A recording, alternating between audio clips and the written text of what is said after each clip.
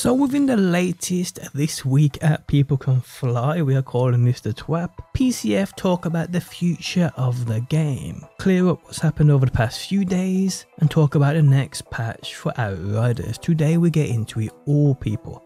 How's it going, guys? My name's DPJ, and if you enjoyed the video, leaving a like really helps out, and if you like what you see and want to see more, be sure to subscribe. So over the past week, since the last patch, which was actually quite a decent patch for the game, we have seen news break actually from PCF talking about how Square Enix haven't sent over any royalties yet, and PCF actually don't know themselves exactly how many units Outriders has sold.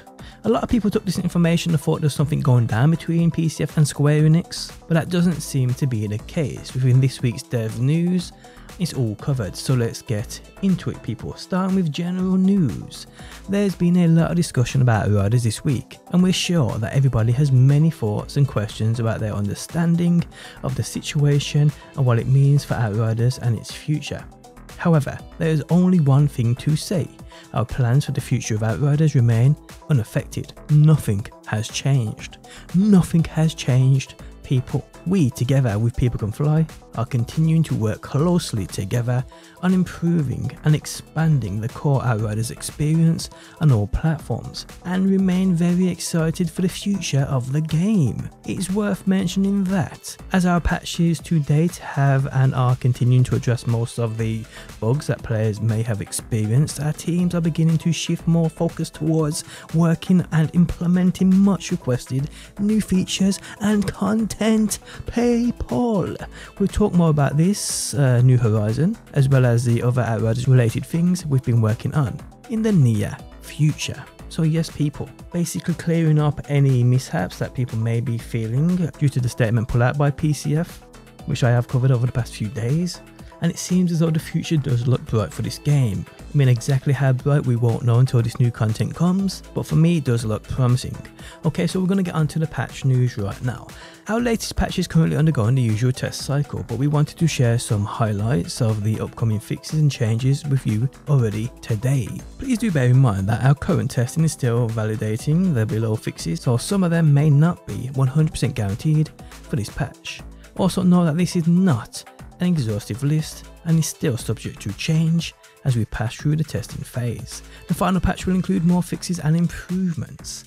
Okay, so further improve the visibility of the Broodmother Surge area of effect skill limits. Fixed a bug that was preventing players from reviving themselves and other players after using the Trickster's borrowed time skill.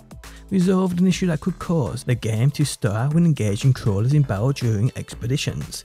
Resolved an issue that could cause players to stutter when entering the Drain Lake during the third enemy encounter in the Scorched Lands expedition. Resolved an issue that prevented secondary characters from picking up journal entries if they had already been collected on a different character. Resolved an issue that would force matchmaking privacy settings to default to open. The privacy settings should now remain closed when set. This should help further reduce AFK matchmaking. Added an AFK status for players on friends lists. Change the behaviour of the Devastator's Impale so that the game will detect impaled enemies as dead even before they disappear. The Devastator's Reflect Bullet skill will now protect from scathing projectile attacks. Fixed a bug that could prevent Devastators from being able to consistently dodge if they had the Auto Reflect mod active. Fixed a bug that could cause client shots to sometimes deal no actual damage to enemies. Fixed a bug that could cause the Technomancer's Plague Sour set bonus to not proc consistently. Fixed a bug that could cause the Plague Sour and the Cannibal Legendary sets to not retain their set bonus after a transition. Fixed a bug that could cause certain mods like Grand Opening to not proc if the player was on their last magazine. Crash fixes and other minor bug fixes. So those will be a part, well not 100%, but most of those will be a part of the next patch, which I'll probably say will be coming next week, and hopefully next week we hear more about new content for this game, because that's basically what we all want now. We want to hear about new content, people. It is as simple as that. But yes guys, that is it for the TWAP. This week at People Can Fly. If you enjoyed the video, leaving a like really helps out. If you're new around here and want to see more Outriders, be sure to subscribe. And if you never want to miss a video I upload, you can turn notifications on by hitting that bell button. But guys, thanks as always for stopping by, and hopefully I will see you on that next 1.